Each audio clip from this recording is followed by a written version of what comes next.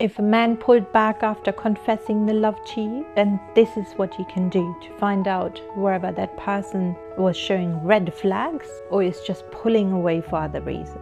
The difference between a man and a woman is a woman expresses her feelings and emotions in a very easy way because we are nurturers. A man holds back to express their feelings because they're very different nature and are built to protect and provide naturally. If they choose to do different, then it's out of their comfort zone. And because society also dictates, man feels demasculated while expressing their feelings. So that is why we need to encourage this behavior to talk about. So here's what you can do without expressing any anger, frustration, or any panic which you may be experiencing during that time. Talk to that person first. After you express your feelings, I felt you were withdrawn. I felt you were treating me like an option. So I would like to know where I stand in your life at this point. Then you need to now express how you respond that, how you receive these feelings, and make it very clear what you feel about this man.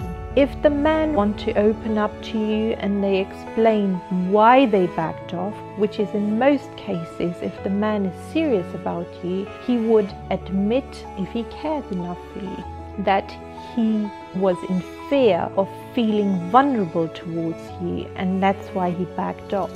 But he will make sure that he tries to be more open and transparent to you than making you feel withdrawn. If he doesn't care enough for you and it was the actual red flag, you will see the difference and the man will back off. Then it's up to you how you want to move forward with that. Do not fight his feelings to get him back. Just allow him to be who he is, and you make your own decisions wherever you want to put up with that, or you are looking for someone more serious. Look at these signs instead of judging someone by their action. Try to analyze first why these actions are about, and think about that even we are one human being, we are still different natured species. A man thinks very differently to a woman thinks very differently to a man. We need to try to understand these things before we make judgments based on our observation in the first place. If you think this was helpful, please share your thoughts and like my clip.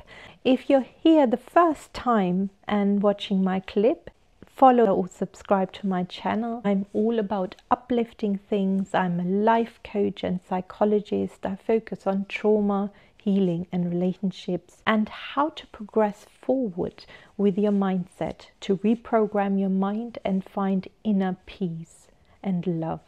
Bless. Bye-bye.